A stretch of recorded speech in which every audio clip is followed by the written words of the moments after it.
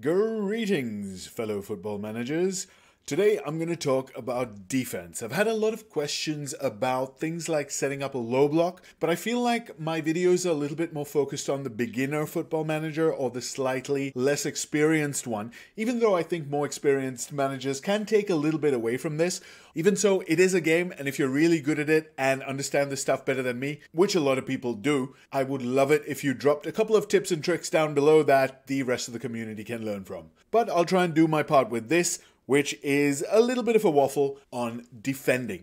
Now, for me, defending boils down to three basic things: where you win the ball, how you win the ball, and who you win the ball with. Because defending is part of your football tactics, and your football tactics are all about winning the game, and you can only win the game, really, if you score a goal. There are tactics like the catenaccio, which plays for the 0-0 or the 1-0, which really is a little bit anti-football, but it's kind of died out. There's not much call for it anymore. That's not very ambitious, and you do need some really good players to pull it off in any case. Going back to those three pillars of where you win the ball, how you win the ball, and who you win the ball with, I'm looking at Sheffield United. In-game, I've just started a game against Arsenal. As you see, the clock hasn't moved up yet, so I'll try and get a couple of in-game examples of things going on with you here. But talking about where you win the ball, that's where the pressing conversation begins with. As you can see, I've just laid out a random little tactic. I've not thought about it very much. I've just set it up in a counter-attacking kind of fashion, but we're looking at this low block. That is the where you win the ball part of the conversation. There are three possible blocks that you can go for. Number one is a low block, number two is a mid block, and number three is a high press. This is very much a factor of your tactical principles. If you're planning to try and pressure the opposition high up the field, maybe you've identified a couple of weaknesses in their structure, maybe their defenders aren't very good on the ball, maybe you just want to force them into playing longer balls, you might be able to try and press them nice and high and make them play the ball a bit more direct through the lines or something like that. It has a downside: you are opening up space. So defending is all about space and time. When you high press, you're generally hassling and harrying the opposition all over the pitch. So you're denying them time, but as you can see, you've opened up a lot of space. If you want to constrict space, you're probably going to press a lot lower. You're going to go something like a low block, and you are going to give them more time on the ball, especially in their half. As you can see, your players are not engaging. So this line of engagement is about when your players start to put pressure on the ball carrier. So you're giving them free rein of their own half, and you're only trying to engage inside your own half. That's the definition of a low block. You can still vary the low block a little bit by changing your defensive line. You can compress it to the max like this and minimize the amount of space in between your players. This will make it really hard for the opposition to play inside of your defensive structure. So this is more of a vertical compression. By playing a really high defensive line and a low block, you're creating this really almost a third of the pitch where you're playing football in. The problem here is you're ceding space up there at the back or in the opposition half, and you're also ceding space behind your defensive line, which can cause problems because if they get the chance, they'll try and play through. You are compressed, so you're denying that, but they might also play over. Really good players, such as what Arsenal have, they've got a guy called Odegaard who has 19 vision. He is going to kill you if you try to do this by just flipping a ball over the top of your really high defensive line. So a lot of the time you need to take various things into consideration, such as who you're playing against, who are the danger men there, can you actually execute the defensive tactic that you're trying to execute based on the opposition. If you're playing against a big striker like Romelu Lukaku, for example, you're going to need defenders who can take care of him. If we look at these defenders, we've got jumping reach 15 there, we've got jumping reach 12, we've got jumping reach 15. So a really big striker is going to have a field day against these defenders because he can simply outjump them. So what do we need to do in that case? If we've got a small defense, relatively speaking, we would then need to shut down the supply, and we would need to try and prevent crosses from going into that big striker. So compression was that big topic there, and let's look at it again. This is the least amount of compression you can have because you're dropping your defensive line low. The benefit of that is you're denying them space to play behind. The bad thing here is you're inviting a hell of a lot of pressure into your own box. This is extremely dangerous. Even here can be extremely dangerous in Football Manager 24. It is just a game. And if you're playing a weaker team like this, where you have defenders who can't really concentrate, if we hover over again, we've got concentration of 13, anticipation 14, agility 9. So he's not going to be able to get to the ball that quickly. We've got our left back who has concentration of 12, agility 12, anticipation 14, marking only 13. These aren't brilliant defenders who can do that job. These are not Leonardo Bonucci and Giorgio Chiellini who can absolutely kill opposition players when they're in and around that defensive area. So playing a low block depends very much as well on the quality of your team and the players that you have. So with this team here, Sheffield United, I would not play a low block because I don't have any confidence on the ability of my players to withstand lots of pressure. But at the same time, you need to make sure that the configuration here, the low block and the low line, is consistent with your formation. As you can see here, I'm playing essentially a 4-5-1, which is very, very deep. That is good for a low line and a low block. In fact, I might be able to push the line up to standard and compress just a little bit more because I have so many players at the back and doing that defensive duty and compressing the field in that area, in the deeper part of that field. If I played with a more offensive formation, something like that, I would really, really struggle to play a low block. Look at this. There's lots of spaces opening up now. You've got the space just in behind the winger on both sides, and then you've got the space here in between the midfield and the defensive line. Even when I've compressed. As I compress, you've still got those little pockets of space. There's no space up here. This is super compressed. This is great. But here, there's still those little pockets of space where the opposition can hurt me in. That is not the greatest idea because my formation is pushed up a little bit too high to execute the low block and low defensive line that I'm trying to do. So with pressing, one of the most important things is to match up your block and line with the formation that you have. You could do something crazy, like this, for example. Split your team into two halves. So you've got the defensive 6, essentially, although you can have a runner between the two, or 2 runners, or more runners between the two halves. And you've got your offensive 4.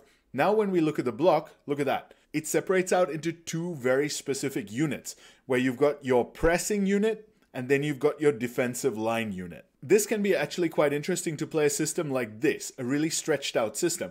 So what you need to be aware of is that you're giving up space in this midfield area. So if the opposition has 2 or 3 CMs, not DMs or AMs, just CMs, they will be completely alone in space and they can try and dictate the game from there unless you do something to counter that.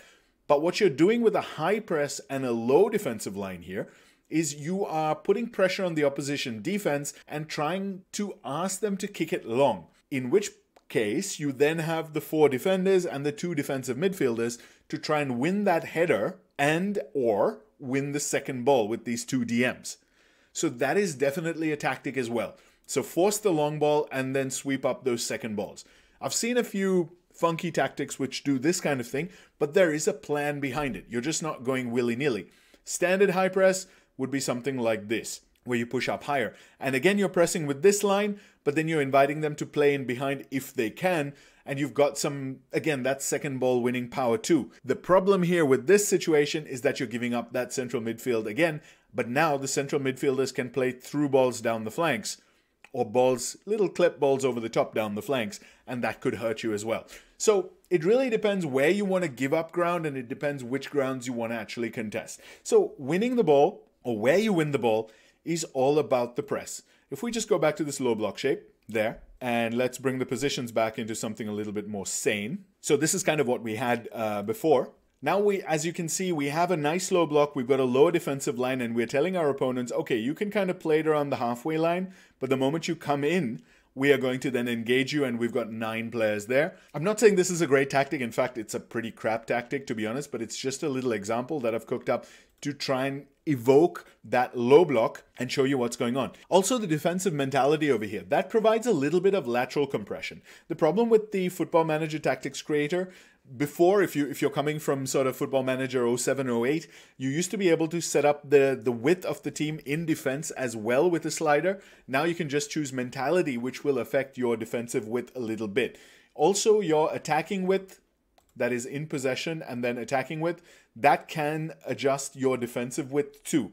That's a little bit misleading, and it could actually be anecdotal, but I feel like that does affect things as well. So where you win the ball, that's all about where you are setting up your pressing. However, that is not it. We also need to think about our pressing trap. Pressing trap, trap inside, or trap outside.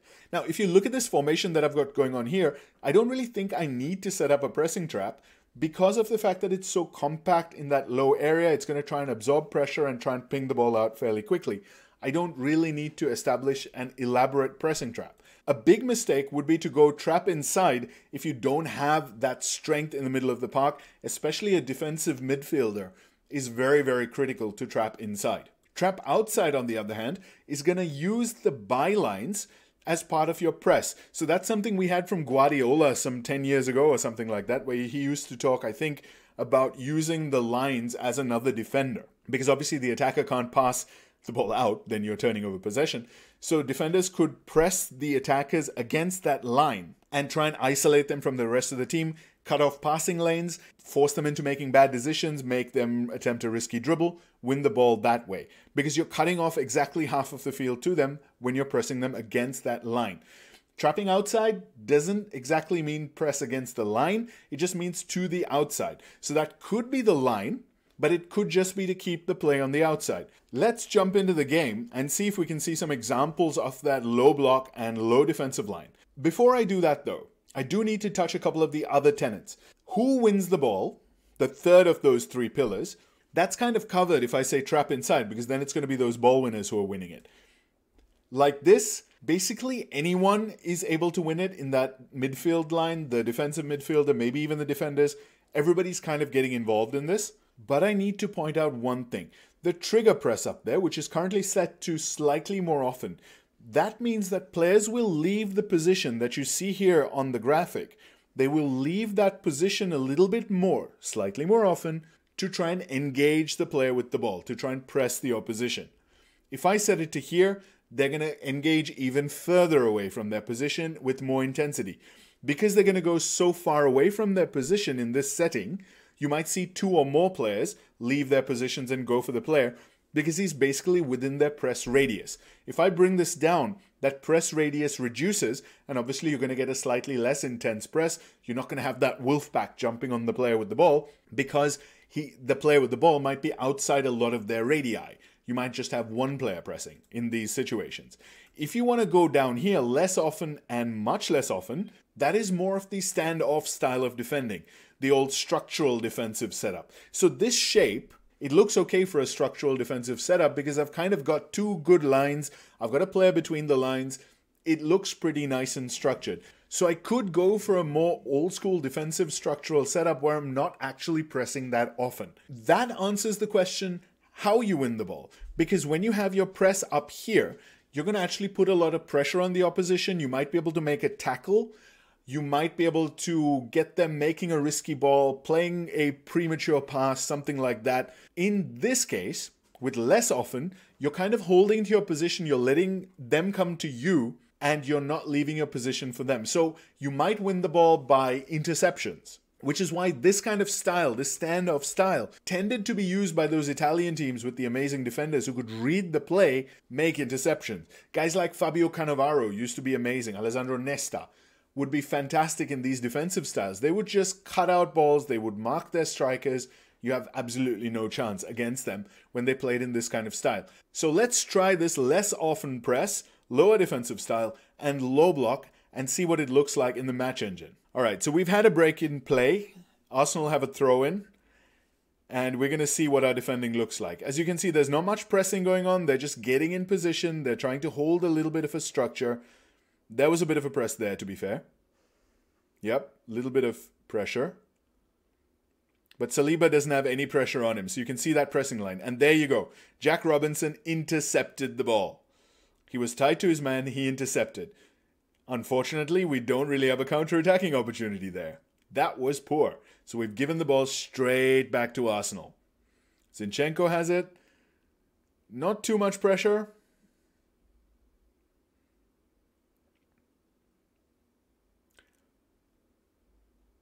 And we've nailed it again. So we're waiting for the opportunity and then winning the ball. We're not really chasing them like crazy. So this is a little bit more old school. The counter isn't as quick as you might want, but now we've moved into a little bit of space.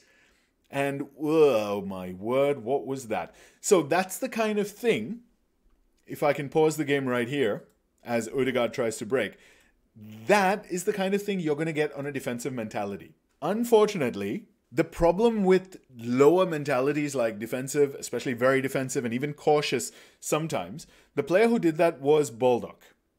So if we look at him, look at his mentality, it is cautious. So they have a more defensive outlook. Now, defensive outlook means we are going to try and prioritize not giving away a goal over scoring a goal. We're not going to take a through ball, we're going to try and retain possession.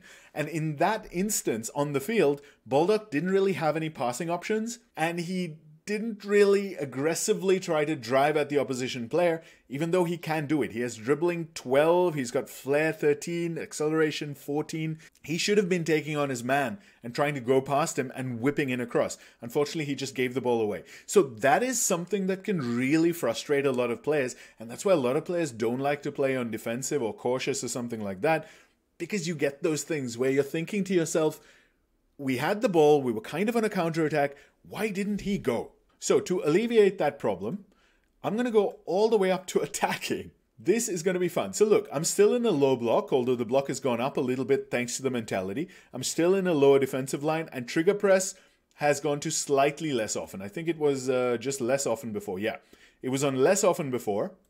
We're now on slightly less often. So changing your mentality affects a lot of these things as well. Unfortunately, I don't have a good middle point there. It's slightly less often or much less often. You know what? Let's go for much less often and trust our structure, but also have an attacking mentality. To illustrate what happens, George Baldock here is now on positive. He was on cautious before.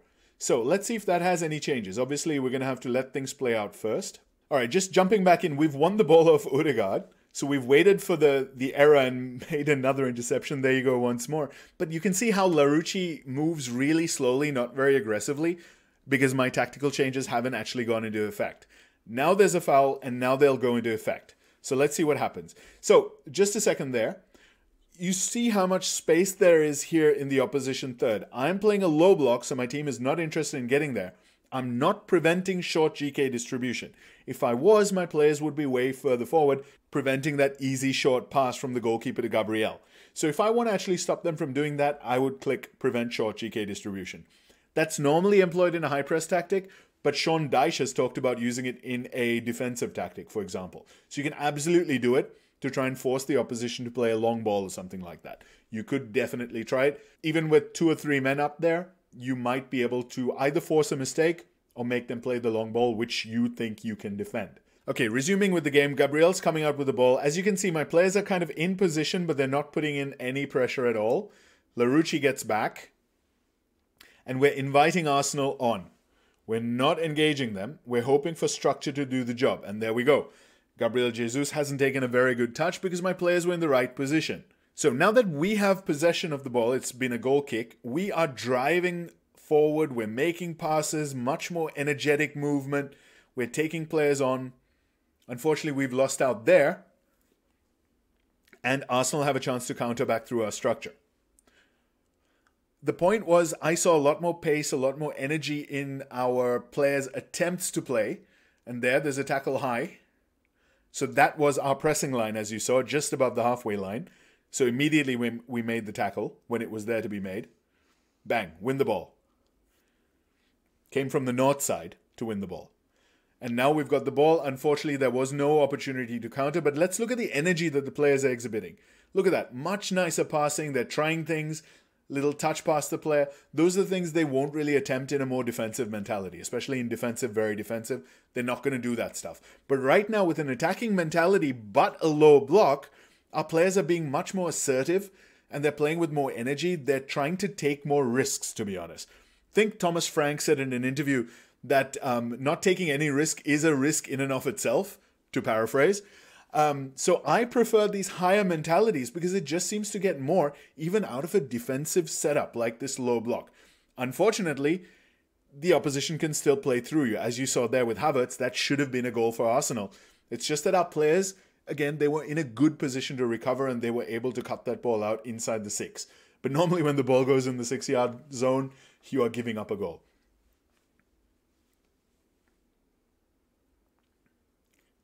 The point being here is that you're seeing a tactic which is more standoff, it's low block, it is pretty low intensity in terms of pressing and so on. I've dialed that down really far.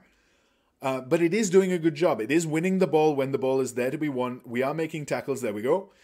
And we are looking to counter when it's on. Unfortunately, it's not been on that much, so there may be a couple of tweaks and things I need to do to my player roles and positions to enable that, but that's a discussion for another time. From what I can see, this structural defensive setup is working quite nicely. So coming back into the tactics here, we've seen how the low block, lower defensive line, and a much less often trigger press can create that really old school defensive kind of setup where you're relying on structure, you're making good interceptions, you're making tackles only when the ball is there to be won.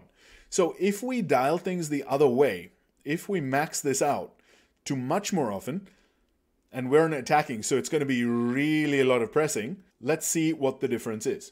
All right, we're in the new tactical setup now with a lot of pressing. Arsenal have just won the ball in a crowded area of midfield. Let's see what happens.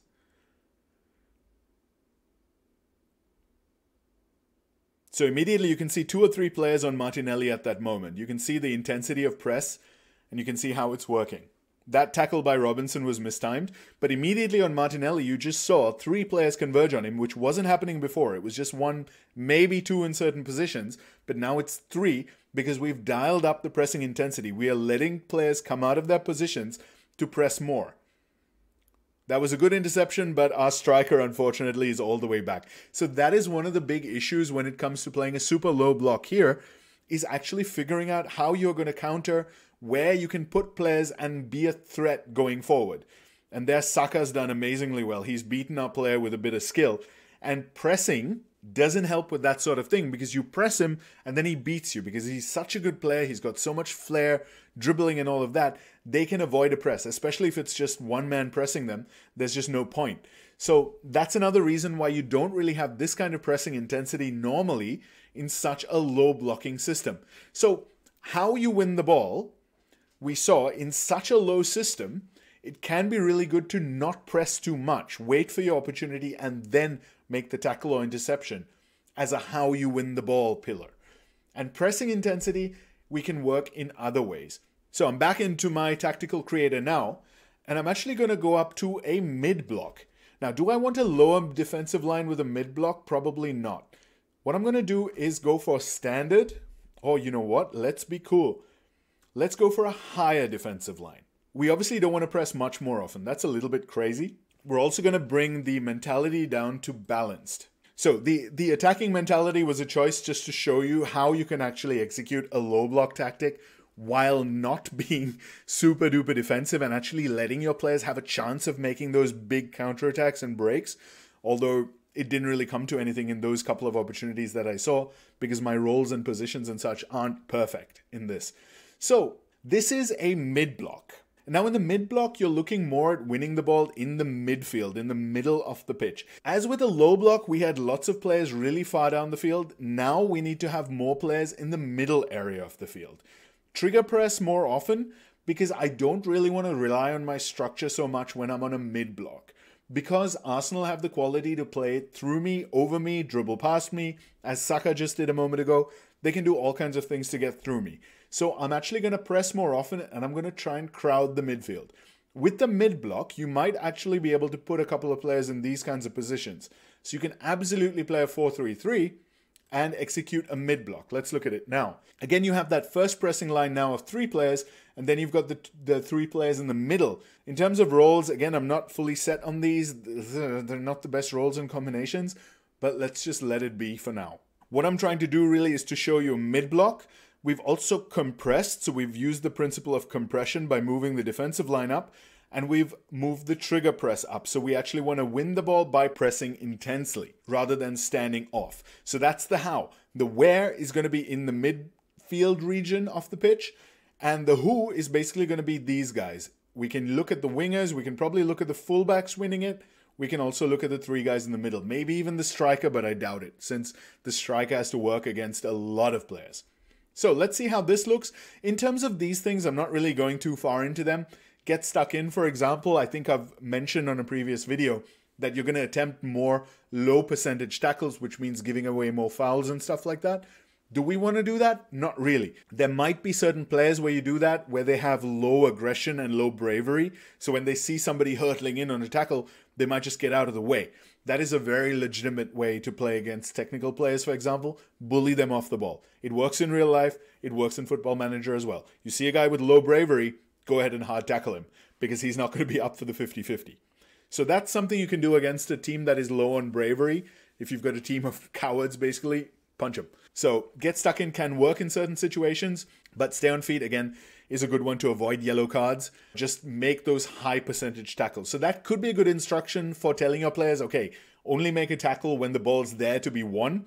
So you could have really high pressing and stay on feet. So you're maximizing your intensity, you're really putting the pressure on, but you're not trying to go in for the tackle unless the ball is there to be won. You're just trying to put on the intensity. So you can make those little combinations of things very well. Defensive line is another thing. So with higher, I might step up the defensive line, and that allows me to compact the pitch, give the opposition a little bit less room. Do I want to do that in this formation? No. But if I went with a 4-2-3-1 with midfielders, as we saw before, with a lot of space in this midfield area, stepping up might be a good thing to do. Again, you have to watch out for the long ball behind you.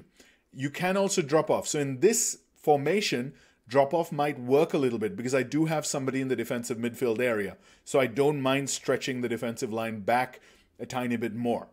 However, it does invite a lot of pressure. So do you want to play drop off with a low line? Probably not, because then you're basically inviting the opposition into your 6-yard box, and that can be fatal. Stop crosses and invite crosses is another thing. Are you comfortable with the ball being crossed in? You might invite them if the opposition doesn't have a tall man.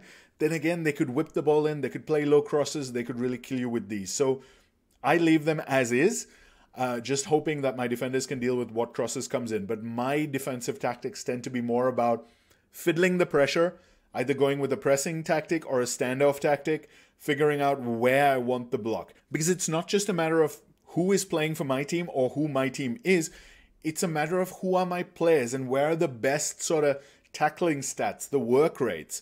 Can my wingers, so I've got this guy playing out of position here as a right winger, tackling 14, work rate 15, teamwork 15, stamina 17, agility 15, acceleration 13, aggression, anticipation, bravery. You know what? This guy looks like a really good ball winner. In fact, the game tells me his best position is midfielder center with ball winning midfielder defend as a duty. So I'm playing him in at right wing, which is a crazy idea, but he actually can win the ball. So my right winger should be able to win the ball a fair bit. My left winger, I think, is Larucci, who is a fullback by trade. Stats aren't great, let's be honest, but he does have work rate and teamwork and stuff, so he could do a job. So I am fairly confident in this midfield unit pressing up and winning the ball, but only when the opposition come into this zone. So I'm not challenging them in their own box. I'm going for a midfield versus midfield battle. Let's go back into the game and wait for a break. All right, there's been a throw in. Arsenal have the ball, which is exactly what we want to see. So this is all my pressing zone, technically. Saliba's just outside it, so McBurney's going to wander in. Here we go. Odegaard on the ball, but he's so fast with the ball. Okay, that was an unforced error by Arsenal, I think. So can we play it out? We are on balanced again. We're not on attacking. But we've got a free kick in the middle of the park. Now, there's one very, very important thing. If you're playing a underdog team, you have the option of, in possession, playing for set pieces. Right there. If you are the underdog, that may be a really good idea. And in fact, a lot of real-life managers talk about that as using set pieces as a way to get themselves up the field. You win the free kick in the middle. Then you win the free kick in the final third. And hopefully you have a really good set piece setup where you can maximize your advantage from those situations, get a goal on a counter on a free kick, and, you know, hold on for the 1-0 or the 1-1 or something like that. So that is very legitimately a way to play as an underdog, playing for set pieces. And it's something you shouldn't sleep on. I might do a video on set pieces in the future, let's see. But back to the game. Just jumping in here, it's still kind of the extended phase that we were attacking from before, but we're moving the ball up the field. Now we've got to throw in on the far side, and Arsenal get the ball because I haven't configured my throw-ins properly. That was Jack Robinson. He's got long throws of 18, so you can pump them in. So again, we're not challenging Arsenal up here, so we're letting them build up, but now they're in our pressing zone. As you saw, my left back jumped out of his position to try and close down Saka as he picked up the ball around the halfway line. And Davies is pressing in this area, which you did not see back when we were using the low line and low block, where Zinchenko just took that free kick. So we are, as you can see, attacking them a little bit higher. Our defensive line is a little bit higher, and they're playing the ball side to side. They're playing the ball up in the air, which they didn't do before. And boom, they have the goal because they were able to get into that space. I'm going to let the replay run. Oh no, we're going to have a VAR thing. I'm going to skip that. Okay, the replay is showing us Saka playing this big long ball, but you can see all the space here. I do have 4 players in, but this is an inverted winger. He's not a right midfielder. If he was a right midfielder, he'd probably have been a bit further back and in position. Ball goes out to Zinchenko. And Martinelli has moved into that space there. And our boy Baldock has not tracked him. So they've got these 3 players one-on-one in this area, and our fullback has not tracked the inverted winger. So that's basically a bit of a marking error, but also potentially an error from my tactics where I'm not defensively sound enough. Then again, it is bloody Martinelli, who is absolutely incredible on Football Manager. Bang, 1 touch, score. That's a fantastic goal. So he's made himself a little bit of space, and he's, he scored. Well done. So Arsenal on the ball now, and Saliba has it. A little bit of pressure from McBurney, but the pressure comes in at that point. There you go.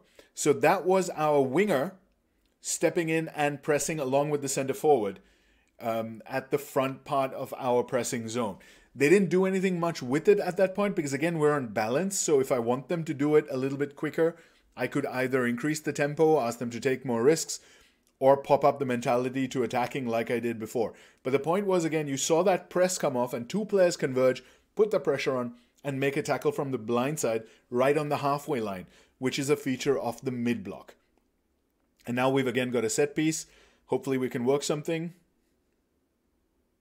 No, we can't. But it was an attempt, and he probably should have done better with that header. So I'm going to pause that right there because I think we've gone through a lot of the different structures. I'm not going to go into high pressing right now. I think, number 1, that is a little bit easier to figure out. Number 2, maybe we should spend longer, even though it is a little bit easier to figure out because of the complexities involved in the high pressing game. But this has been defending in general, 2 different approaches to defending, pressing or standing off. The 3 different tenets of defending, in my view, again, that's how I look at it, in terms of where you win the ball, which is your pressing structure, how you win the ball, which is your standing off or your pressing, and then who wins the ball, which positions on the field do you have that can actually win possession from the opposing team. And then we saw previously in the low block system where we were relying more on structure and we made a lot of interceptions before playing the ball out. We also saw how defensive mentality and attacking mentality with that same structure were very, very different in the way the players reacted after winning the ball.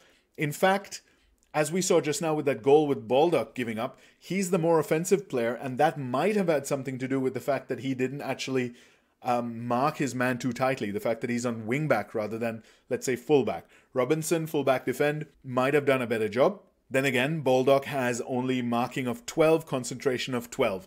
Can he track a guy like Martinelli? I don't know. In any case, this has been a lot of fun. Any comments, anything I've missed, any big mistakes I've made, anything you'd like to say, I would love to hear about it down below.